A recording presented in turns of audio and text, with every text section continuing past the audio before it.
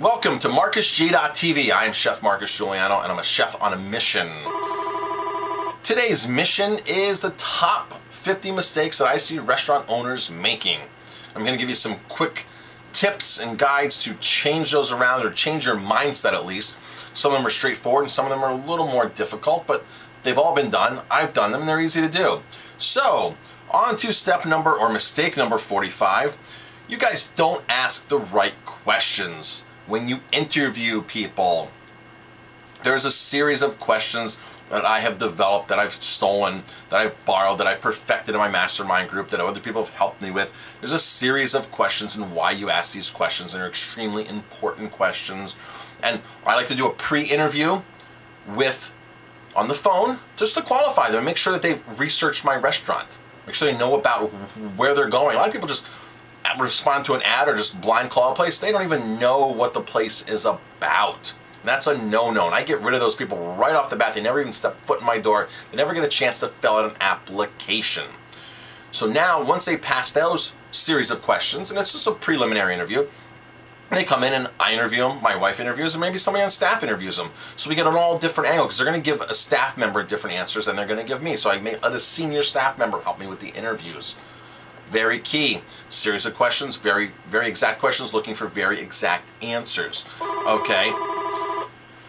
A lot of people say, well, yeah, they can write anything on their resume. And that's true, they can write anything on their resume, and they do write anything on their resume.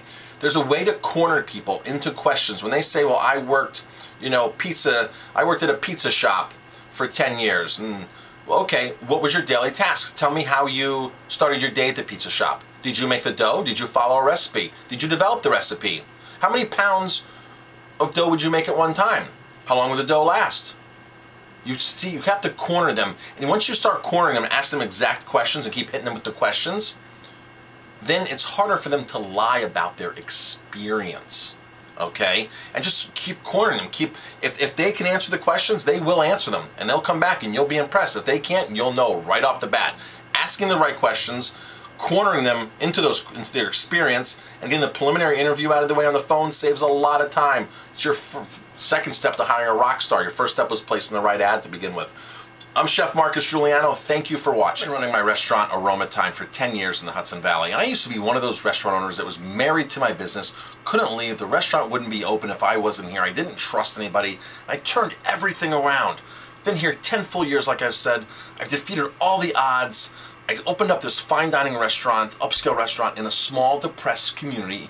I've learned a lot. I've made a lot of mistakes, and that's how I can confidently say, I can help you. I can switch that mindset. I can teach you tips and techniques that I've learned by doing it myself, and then masterminding with some of the top restaurateurs in the country and marketing geniuses. It's been a great 10-year run. I don't regret a single part of it. Now the thing is, I work on my business. I don't work my business, which is a totally different thing. I can teach you how to do that. It's so simple with the tips and tools and techniques.